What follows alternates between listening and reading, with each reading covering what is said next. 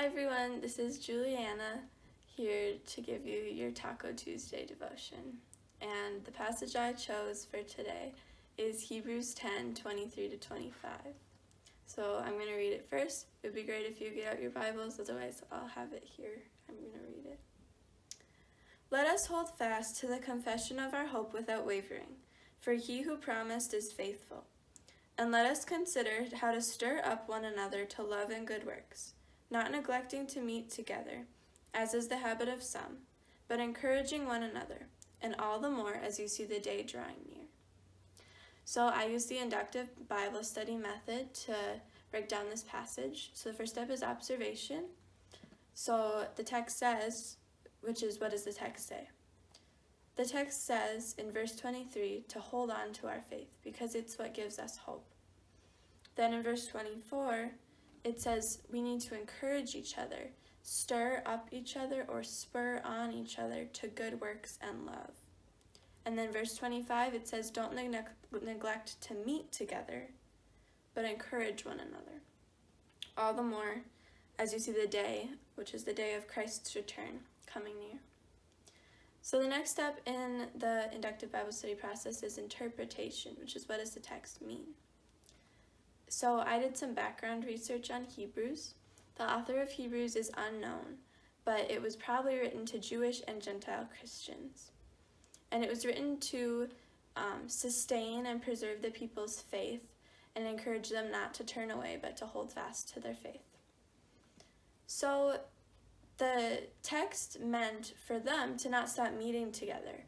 It seems that some of the people that this letter was written to had stopped meeting to talk about the faith. So the author of Hebrews was saying, encouraging them not to do that.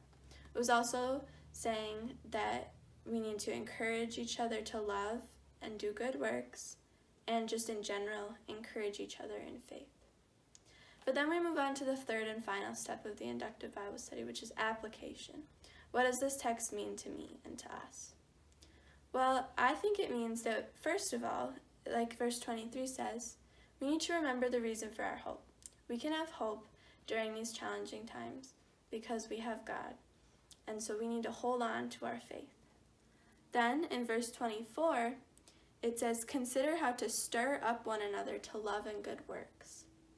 So we need to check in with each other, stirring each other up or encouraging one another on love and serving and good works. And then finally in verse 25, it says not neglecting to meet together, as is the habit of some.